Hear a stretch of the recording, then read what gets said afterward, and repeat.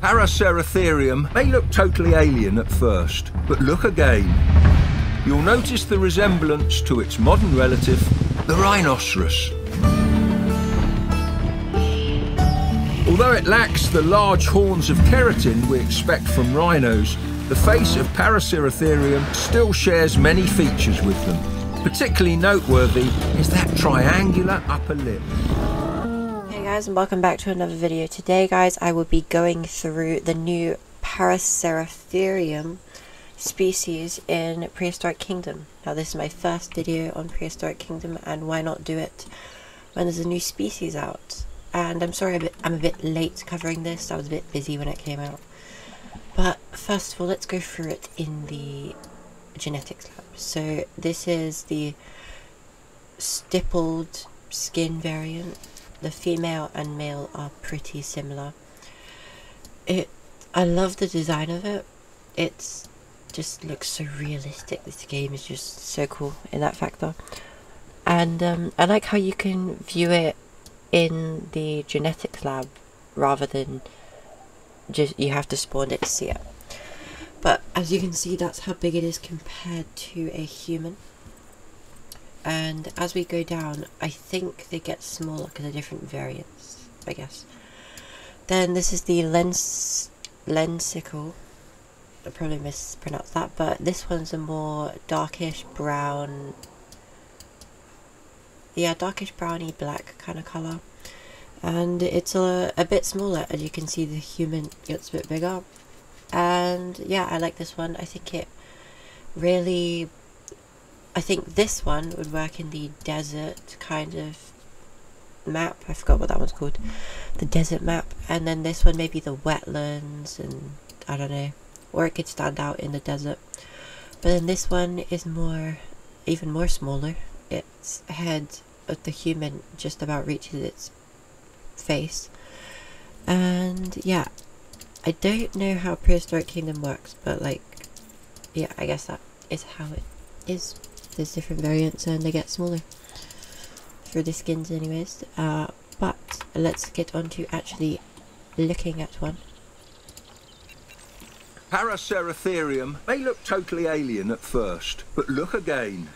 You'll notice the resemblance to its modern relative, the rhinoceros.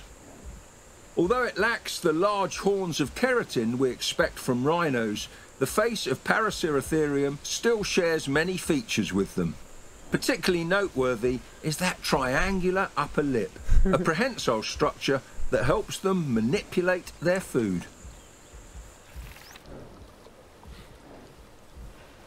Oh, I kind of want to see the social animation. I don't know, is there social animation? There's a lip animation. I want to see the eating one. Eating one, here we go. Come on. You're gonna eat. Oh, can I? Camera mode. I don't actually know how to take this off, and I haven't figured that out yet. But we can look at him. Let's see. It opens its mouth. Oh, no, you're not going to eat then? Oh, so it opens its mouth and then kind of wraps its tongue around the food. That's cool.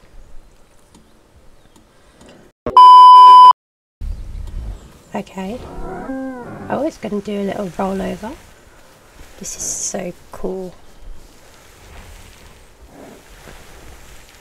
It's like grazing in the grass. That's cool. So majestic. Like, I like how Prehistoric Kingdom, it's not even just dinosaurs. It's just prehistoric creatures that we wouldn't get to see in Jurassic World Evolution 2. Also in this update they have added donation boxes, new rock stylings that adds moss, sand, snow and substrate options, and mangroves to expand your wetland foliage with a selection of 3 new mangrove trees. So they added donation boxes in this update, which was pretty cool. So they can just, or you can, oh, I haven't actually built a park and then actually tried to make money off of it, but you know, I guess this is an alternate version of income. I think they added like foliage onto it and styling so they can be green. They can be green, it's like foresty one, orange for desert, even more orange, almost sandy kind of for sandy desert, and then snowy when it's snowing. Does it snow in this game?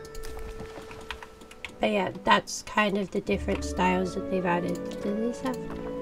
Oh. I don't know if it's for all of these, but that's cool.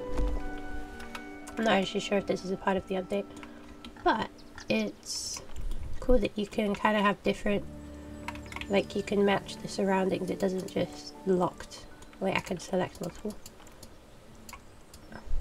Me trying to. How did I select both?